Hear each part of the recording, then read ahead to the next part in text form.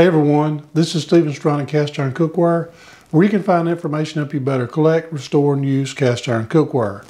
Today I'm going to be answering the question, why is my cast iron sticky? And I'm going to be doing that coming right up.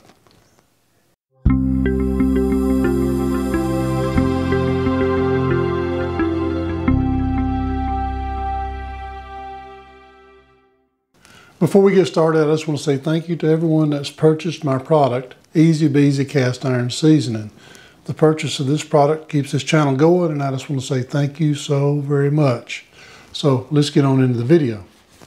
Why is my cast iron sticky is a question that I get all the time. And I'm going to answer that question. So we're going to answer that question and what to do about it. Number one, if you've got a piece of cast iron that is sticky or has that sticky feeling all over it, and usually it has a pretty good odor as well. The old oil that has gotten on the cast iron, if you want to see, there's places right here where the oil has actually run down the side of this one. Or another place you'll find it is around the inside ridge of your lids.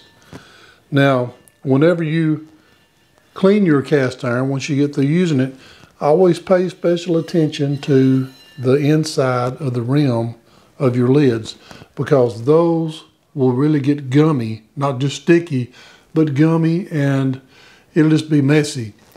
But right here I have an old gate marked Phillips and Buttorf Dutch oven. Now on the inside, I mean, you can hear it's grabbing my fingers. Before we talk about how to fix it, we're going to talk about how it actually happens. Now, I've got a lot of cast iron behind me, and whenever I season them, I'll take them out of the oven. Instead of going ahead and adding a layer of oil, I'll just hang them up dry, because then I won't have oil that will go rancid.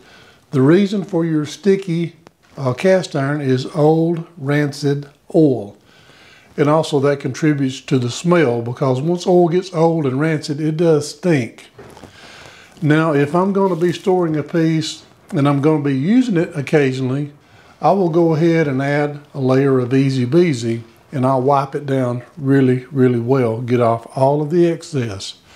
There's a little bit of oil on there, and there's a thin layer of beeswax on top of that. And it keeps it from going rancid as quickly. Now, eventually it will also go rancid. We'll give it enough time.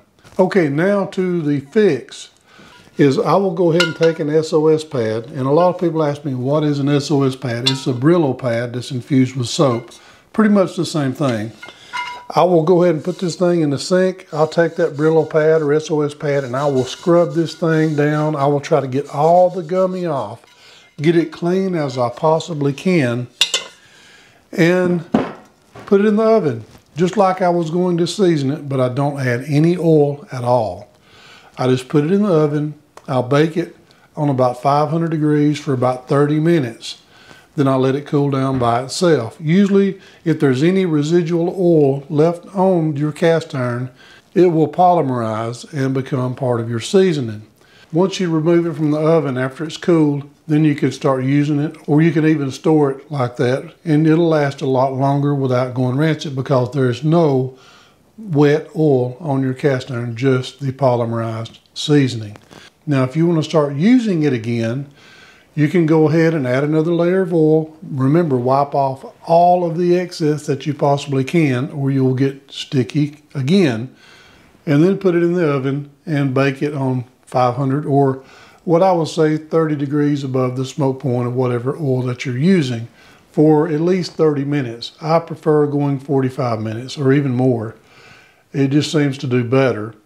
I hope that takes care of your question, and I hope that you've enjoyed this video, and if you have, please don't forget to subscribe, hit the notification bell, and I promise to keep more of them coming. Thank you again for watching Cast Iron Cookware.